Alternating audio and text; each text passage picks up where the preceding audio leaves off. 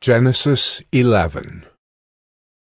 Now the whole earth had one language and the same words, and as people migrated from the east, they found a plain in the land of Shinar and settled there.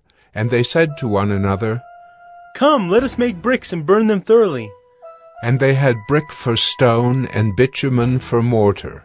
Then they said, "Come, let us build ourselves a city and a tower with its top in the heavens, and let us make a name for ourselves, lest we be dispersed over the face of the whole earth."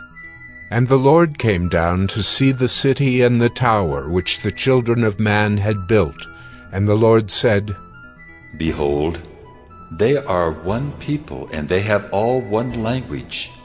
And this is only the beginning of what they will do. And nothing that they propose to do will now be impossible for them. Come, let us go down and there confuse their language, so that they may not understand one another's speech."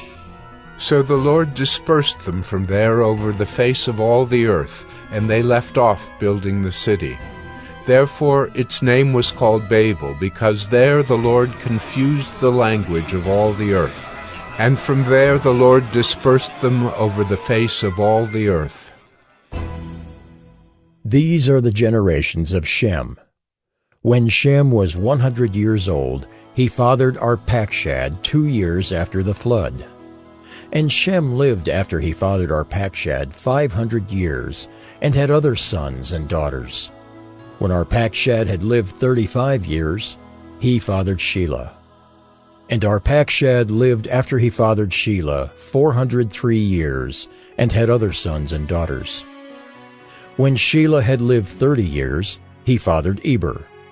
And Shelah lived after he fathered Eber 403 years, and had other sons and daughters. When Eber had lived 34 years, he fathered Peleg. And Eber lived after he fathered Peleg 430 years, and had other sons and daughters. When Peleg had lived 30 years, he fathered Reu. And Peleg lived after he fathered Reu 209 years, and had other sons and daughters. When Reu had lived 32 years, he fathered Serug. And Reu lived after he fathered Serug 207 years, and had other sons and daughters. When Serug had lived 30 years, he fathered Nahor. And Serug lived after he fathered Nahor 200 years, and had other sons and daughters.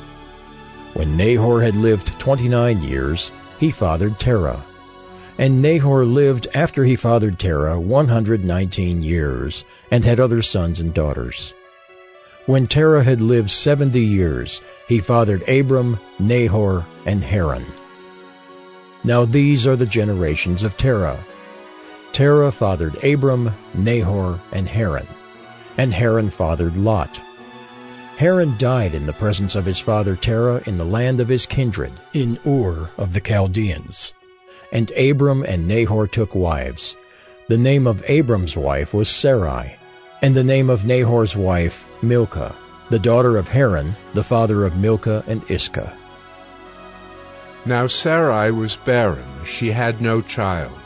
Terah took Abram his son, and Lot the son of Haran, his grandson, and Sarai his daughter-in-law, his son Abram's wife, and they went forth together from Ur of the Chaldeans to go into the land of Canaan. But when they came to Haran, they settled there. The days of Terah were 205 years, and Terah died in Haran.